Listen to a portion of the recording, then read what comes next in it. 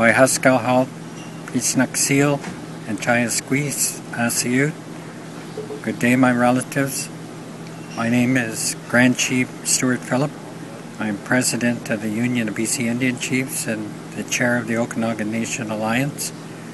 And I ask you today, I urge you to come out and support the Idle No More National Day of Action on October the 7th. I've been blessed with 14 beautiful grandchildren that are the center of my universe, and we hold the future of our grandchildren and our grandchildren's grandchildren in our collective hands.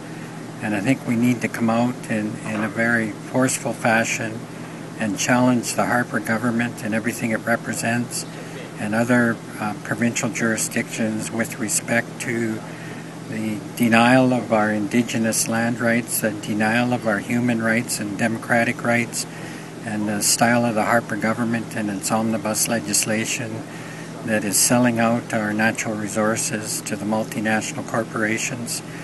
The future of our grandchildren's grandchildren depends on our very collective voice to speak out against this government and what it represents. So I urge you not to think about it, but to mark it on your calendar and be there on October the 7th and join the hundreds of thousands of Canadians, Aboriginal and non-Aboriginal alike, to walk in solidarity, to give public expression to the love we hold for our children, our grandchildren, and this beautiful land.